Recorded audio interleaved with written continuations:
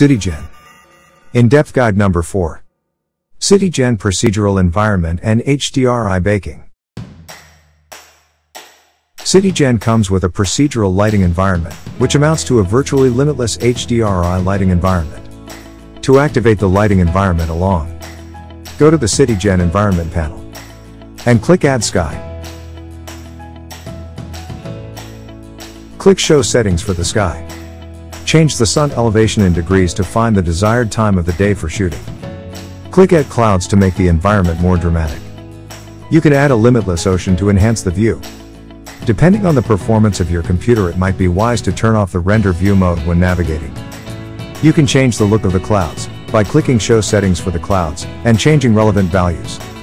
But this alone will take another dedicated tutorial, so let's skip them this time. You can use this to light other projects. Let's use a car for example.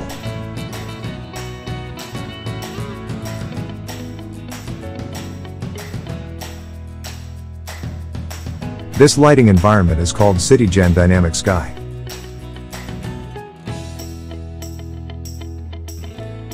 And it comes with 5 presets for ease of use: morning, noon, afternoon, sunset, and the night.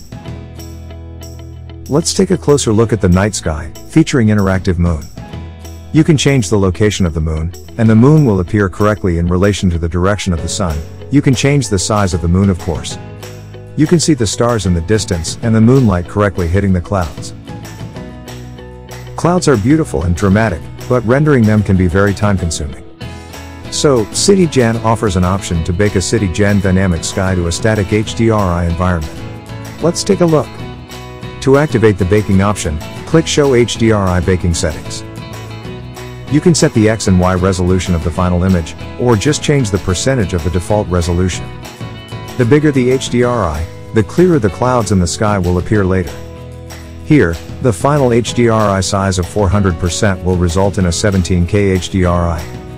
And here you can change the default export file path for your HDRI, but it might be best to keep this as it is because the image will be saved in the same file directory of your blend file. And check color depth in float, full, option, if you want your HDRI saved in 32-bit colors. The default is 16-bit. And you can see the baking buttons are not showing up. It's because you haven't saved this blend file yet. Let's save this blend file and come back to this panel. Once you saved your file, hover over the panel, and you'll see 2 baking buttons show up.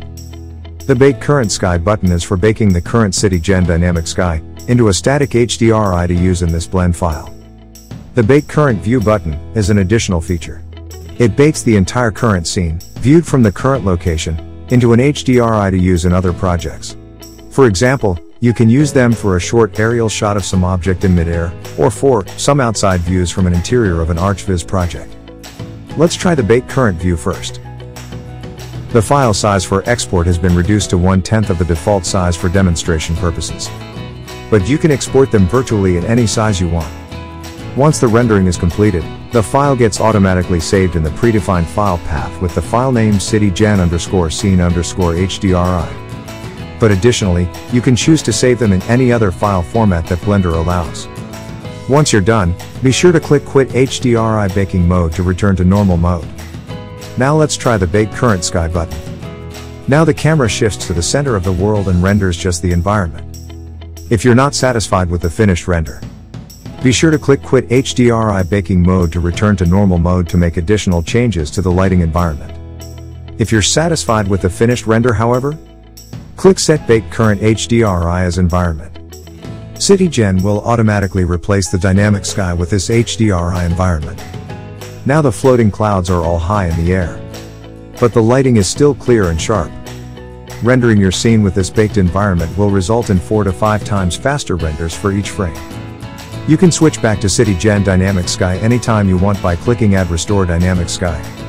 You might be tempted to sell or share the HDRIs you've created with CITIGEN. But please do not, unless you've purchased an additional license from the creator of CITIGEN for that. One final note, one advantage of using CITIGEN Dynamic Sky over HDRI is the ability to render moving clouds or shadows or even time-lapse shots.